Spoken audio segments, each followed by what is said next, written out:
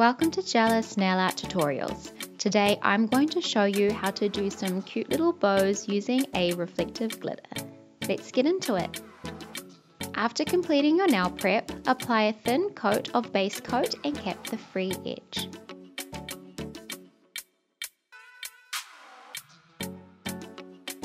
Cure for 60 seconds. Apply a thin coat of Milky pink builder gel and cap the free edge. This is called a slip layer. You don't want to cure this step.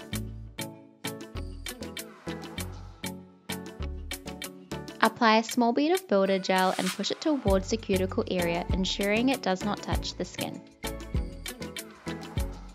Gently move the builder gel from left to right, working up the nail, then cap the free edge.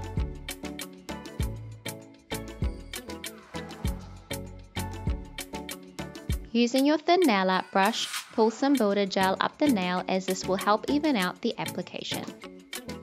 Alternatively, you can do 1 to 2 thin coats, curing after each coat. Cure for 60 seconds.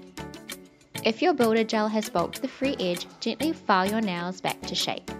Apply a nail polish remover to a lint-free wipe and thoroughly clean your nails. Apply a thin coat of Spilt Milk and cap the free edge.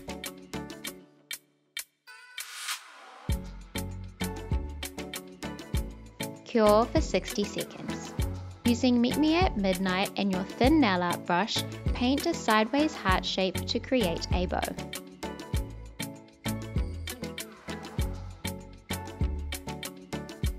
Make sure to go over any areas needed before curing.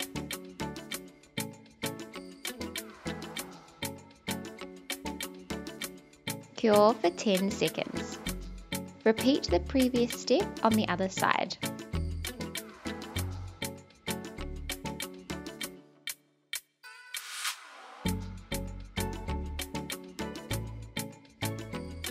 Cure for 10 seconds.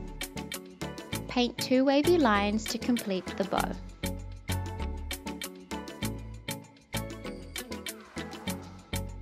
Cure for 10 seconds.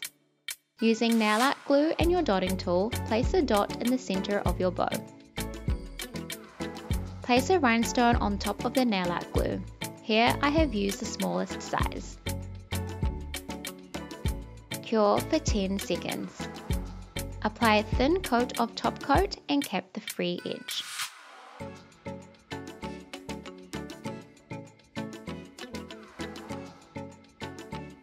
Cure for 60 seconds.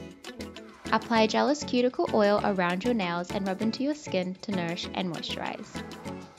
Thanks for watching.